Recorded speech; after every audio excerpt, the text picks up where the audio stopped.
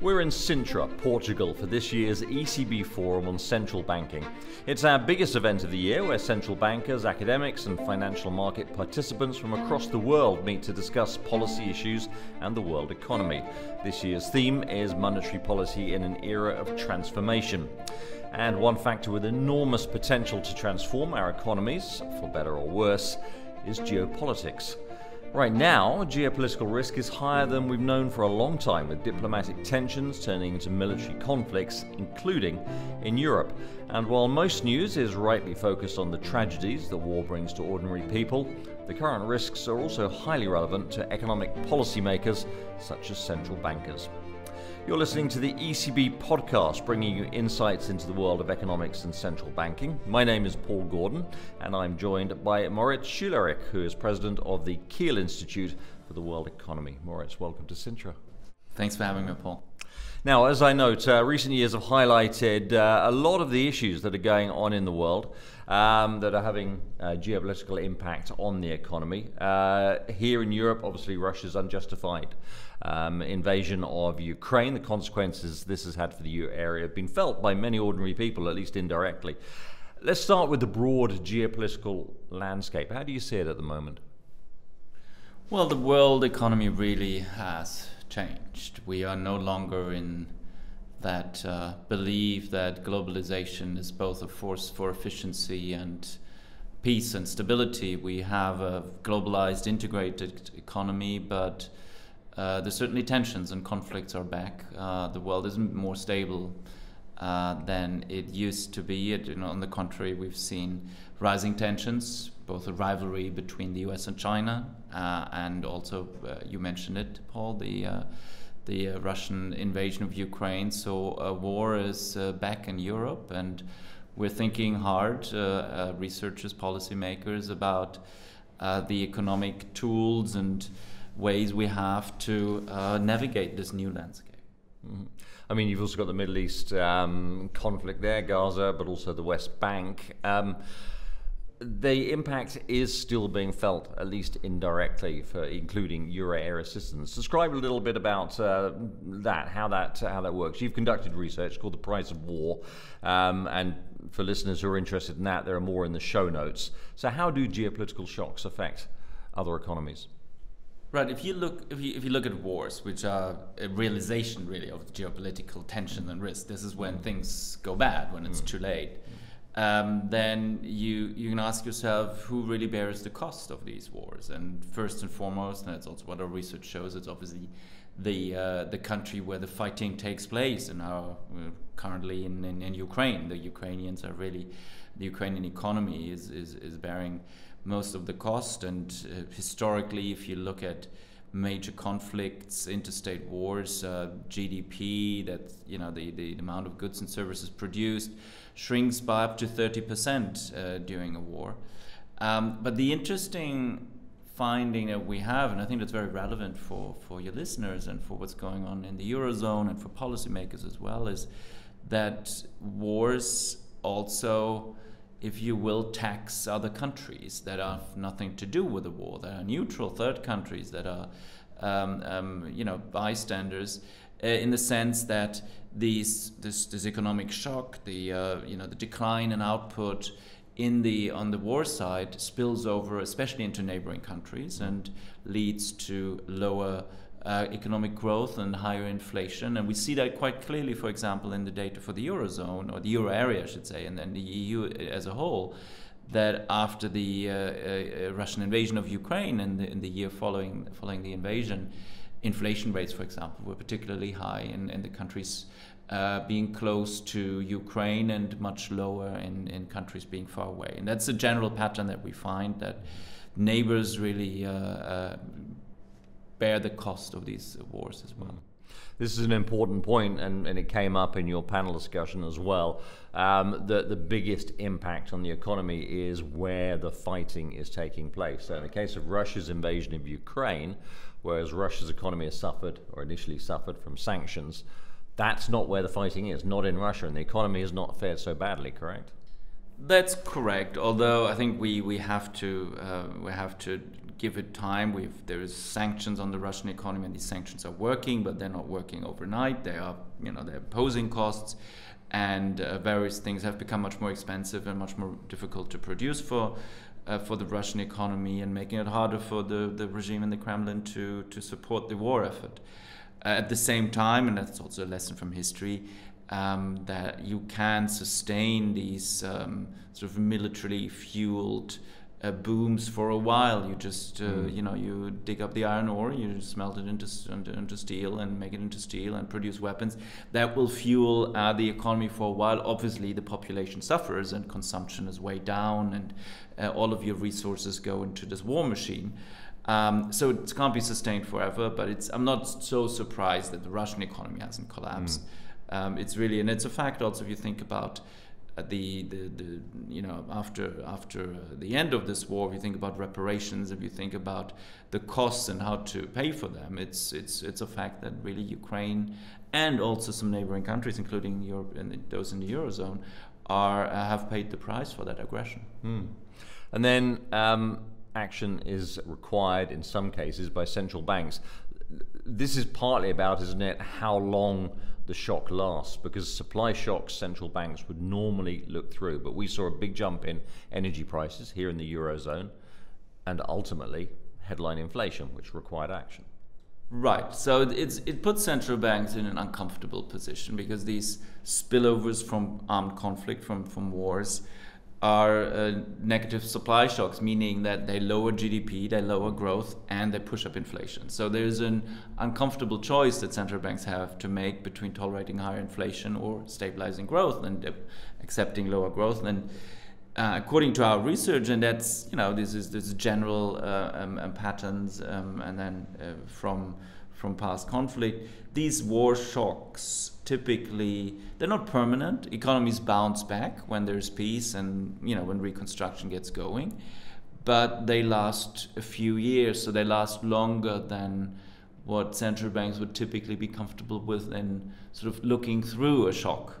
So you can, and to some extent I guess central banks also should respond to these adverse shocks with monetary policy, because they have a chance to influence the economy. So in our research, for example, these shocks last 4 or 5 years, so that's a time frame where central banks can respond. Coming back to this link between the impact of the geopolitical shock and the distance, if you like.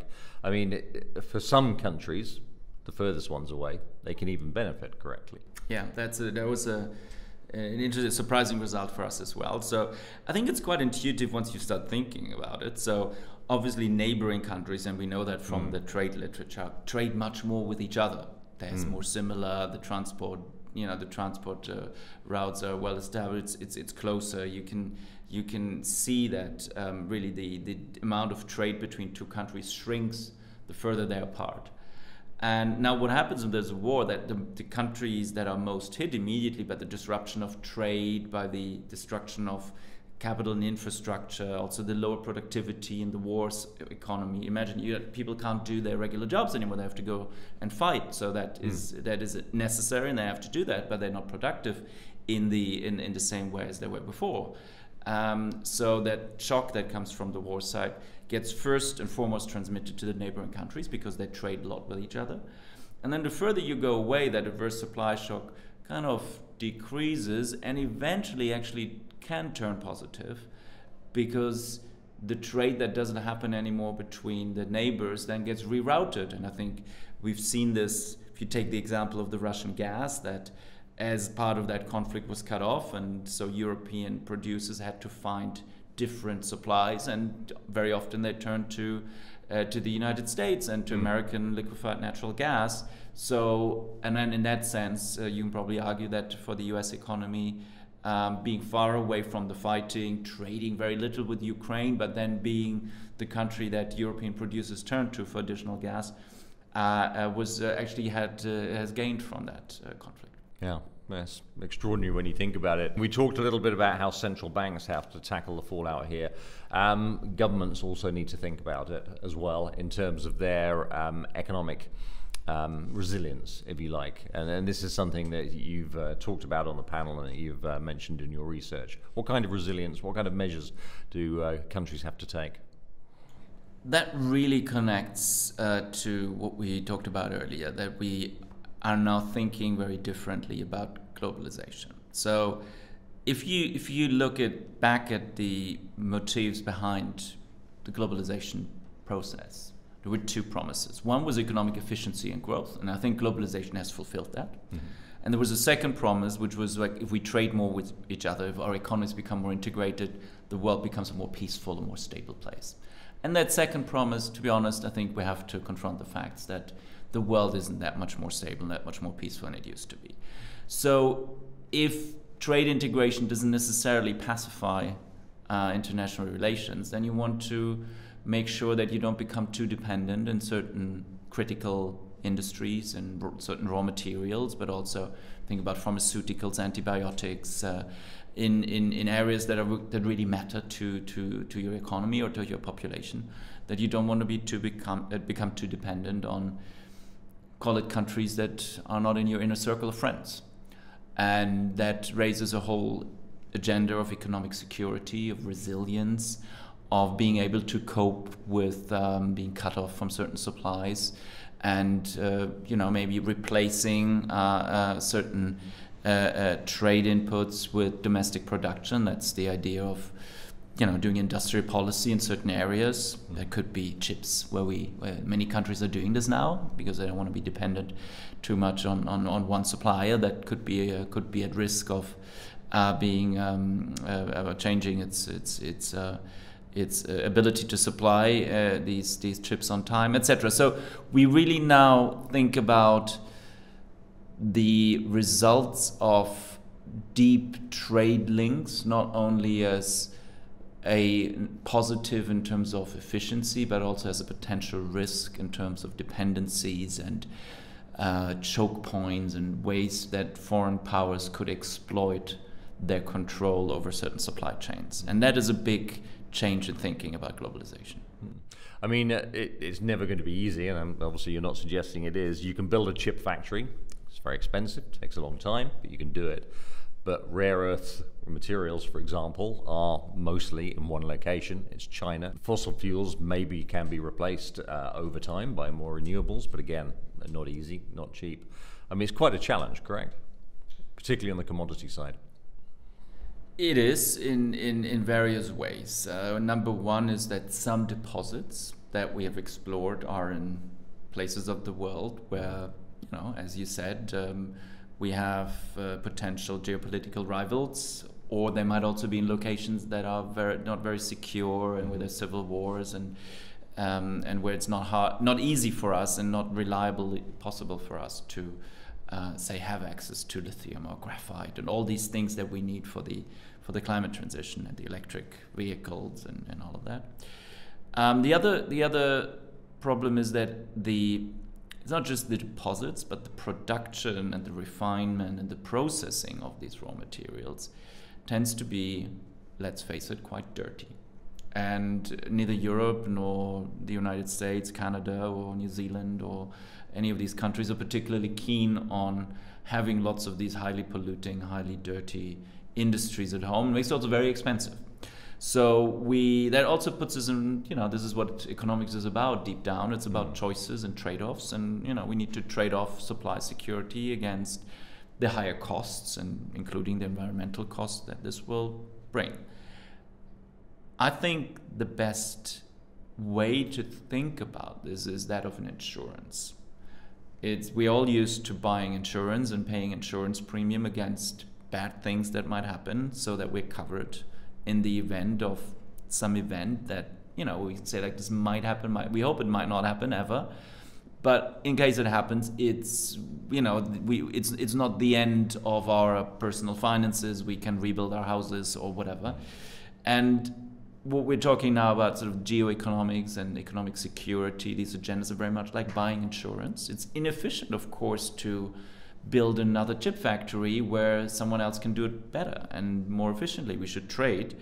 But if you think about the possibility that these trade routes might not be secure, that foreign powers might use or abuse that position in supply chains and not deliver the chips when we need them, or not the gas or the energy or whatever, then you might say, okay, we're willing to pay a certain insurance premium, do some things at home, or reshore, friendshore some of this production, but we have to pay a price, and I think we have to prepare our populations that we're throwing sand in the wheels of global trade, and that will have a cost. In some cases, let me be frank, I think making antibiotics a few cents more expensive seems like a very low price to pay for having, enough medication for our children in the winter, which is something that has come up in Europe in recent years, time and again. In other cases, it will really be expensive, and we need to think hard whether we want to do that and go through with it.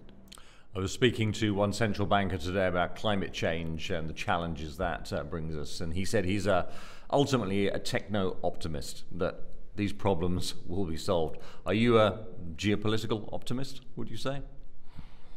I do think, and I think that's a constant of modern history, it's much easier and you're much more right being optimistic about the progress of technology than about the progress of humans and peaceful relations and the potential we have to get along with each other.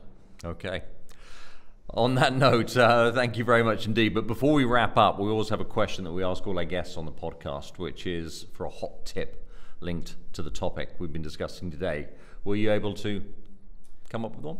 Look, yes, I thought about this obviously, and I think these geopolitical shifts that we're talking about are part of a broader shift in sort of the governance in democracies and their relationship to autocracies, and their very worrisome tendencies also in Western democracies, or European and American elections coming up, where some of the foundations that a lot of the operating system that we have, including central bank independence, all these things that we take for granted, are actually much less secure than we for a long time thought they are. The crisis that we diagnose in domestic or in Western societies is very real, and it's something that we should not lose sight when we debate all this. You mentioned the world technocratic issues of how to set certain economic policies and how to think about trade and supply chain. Is a very abstract concepts, but I think there's a very real danger right now that some of the democratic base on which our prosperity post World War II was built is slipping. And so, long story cut short, I very much recommend in that context reading and hearing, to the extent that's possible, into Martin Wolf's book, The Crisis of Democratic Capitalism, because I think it's very readable, and he's a great writer, but it really goes to the heart of this moment where there are lots of challenges out there, but when do challenges turn into a crisis? Challenges turn into a crisis when the governance systems that we have are themselves in crisis and are possibly not able, or at least not perceived to be able, to deal with these challenges. And I think that makes the current moment very, very dangerous and very important to understand. So that's my recommendation, and it's unfortunately not a cheerful note. No, far from it. I've heard very good things about the book, though. So that's The Crisis of Democratic Capitalism by Martin Wolf. That brings us to the end of this episode. I want to thank you, Moritz Schularick, who's president of the Kiel Institute for the World Economy, for joining the conversation here in Sintra at the ECB Forum on Central Banking. For those of you looking to hear more about some of the topics we discussed today, you can check out the show notes. There you'll see more of Moritz's research and to re-watch some of the discussions that took place at this forum. You've been listening to the ECB Podcast with Paul Gordon. If you like what you've heard, please subscribe, please leave us a review. And in the spirit of Europe, I'd like to end in Portuguese, of course, and say até a próxima. Until next time, thanks for listening.